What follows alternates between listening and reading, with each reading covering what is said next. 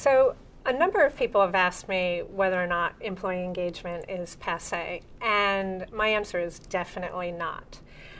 I think that nowadays with the difficulty in staying competitive, so you've got organizations who might be able to copy your products, you've got customers who have really high expectations, more than ever you need the discretionary effort of your workforce.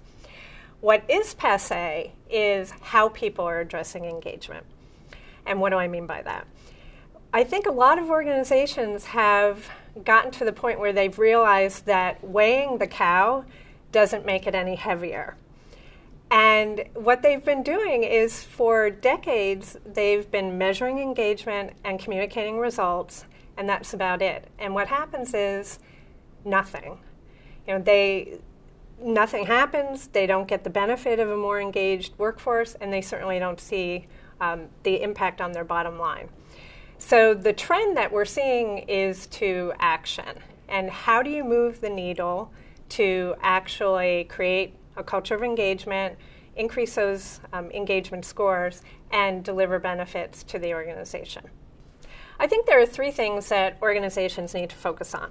One is to democratize responsibility for engagement. And what I mean by that is every member of the workforce needs to own a piece of the engagement equation.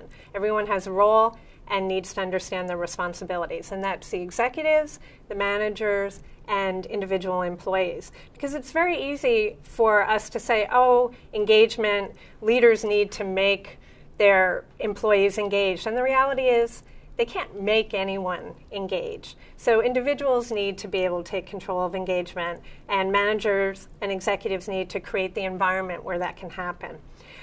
I think the second thing that organizations need to do is to really focus on action as opposed to action planning. And I'm not splitting hairs here. There's a difference between taking some ideas, a task force, an action plan, and saying to a manager, here, we need you to do this in addition to everything else that you do. And what happens when a manager gets an action plan is, as well-intentioned as they are, it ends up on the shelf, it ends up not getting done because it's separate from the work. And instead, if you have people focusing on action, it's all about what can we as a manager and a team do to take control of our engagement, and what can we do every day throughout the year to increase engagement for the team.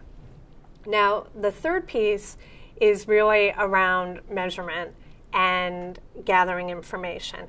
And if you think about how organizations manage businesses, no one looks at financial metrics every 18 months or every 12 months. And engagement data needs to be part of how the business is managed.